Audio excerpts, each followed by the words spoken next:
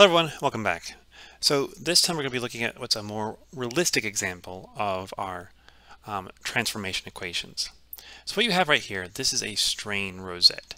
It's used to find the principal strains in a single test. So you'll put this on the free surface of a machine part, you'll measure the strain in each of these, and from that and the known angles in between them, you can actually solve for your principal strains. So using these numbers right here for the strains in each of the strain gauges, as well as our Poisson's ratio, let's go ahead and try this out.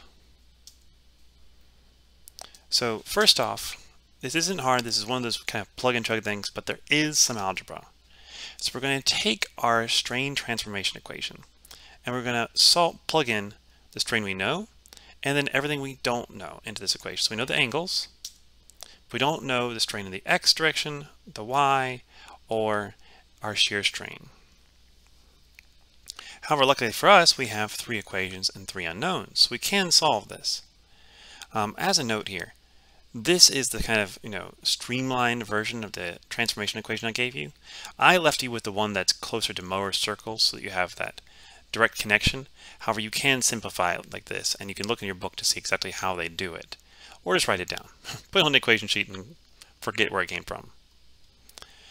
Okay, so once you do this, we can start solving. So from equation A, we can solve and say, okay, well, I've got 550 microstrains as my strain in the x direction. From equation C, I get, well, my strain in the y direction is going to be negative 375 microstrains. And then using both of those, I can solve for the shear strain. And I get that it's negative 1,635 microradians. So I have all of these now. And once I have them, I can go ahead and get my principal strains. But I want to take a moment. If you're not good at algebra, you might want to learn how to use the matrix applications in your calculator. If you've got a graphing calculator, it can usually do matrices and solve systems equations very, very quickly. So once you know how to do that, go ahead and use it. It is amazing. Okay, now principal strain, principal stresses, it's literally just plug and chug. Okay, you just plug and chug, and so we get, in the end, we're going to get, okay, we plug it in, this is going to be our average normal strain, and right here, this will be the radius of Mohr's circle, and what we find then is that our average is going to be 87.5 microstrains, and then we're going to have a radius of 939.262 microstrains. So from that, we get our principal strains being principal strain 1 being 1,027 microstrains, principal strain 2 being negative 852, this being our max in-plane shear strain. And then to find the angle, we use everything we just calculated a little bit earlier and plug it into this equation. And we get that's going to be equal to 30.25 degrees, which is going to be clockwise from the x-axis to this direction. Now, here's the thing. All of this is just kind of plugging and chugging. But remember, if you've forgotten, that this right here, this equation right here, is how we're building Mohr's circle. And so what we're seeing here is, it's a very, very small average strain. It's like right here. And a very, very large max shear strain, which goes something like up here. And so we have a very big circle. Not a very good one right here, but we can see that. And then what we realize is the direction to our principal, our max strain, is we're going to have to change it. So we had a positive x to begin with, okay, and we had a negative y. And we could plot those, figure out where they're going to be on this, and then we would have to rotate by that angle. So there is a nice graphical tool here to solve these problems and to kind of see what's going on. Like, this is all the strain states that are possible on these lines, these combinations. So I know there's lots of plugging and chugging, but remember there is a graphical, visual, nice way of looking at it as well.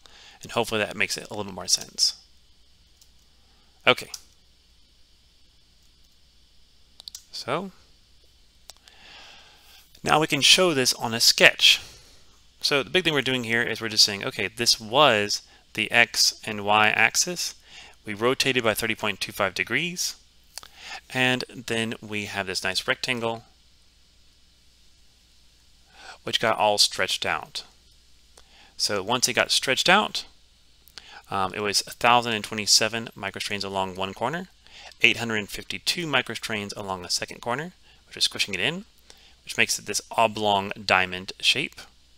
And then the angle right here, this angle, is going to be pi over 2 minus our shear strain. Pi over 2 minus our shear strain, because remember, shear strain is a change in the angle. Something that used to be 90 degrees, like this little box, is no longer 90 degrees, so never that severe. And so with that, it has changed shape, and so this is 90 degrees right here, more or less, and this is the change in the angle. Okay, so strain readings were taken from the free surface of machine part. So this is a plane stress position. However, just because it's plane stress where sigma z is equal to 0 does not mean that there is no principal strain. This one is not equal to 0. And we can compute it from our equations which we've seen earlier.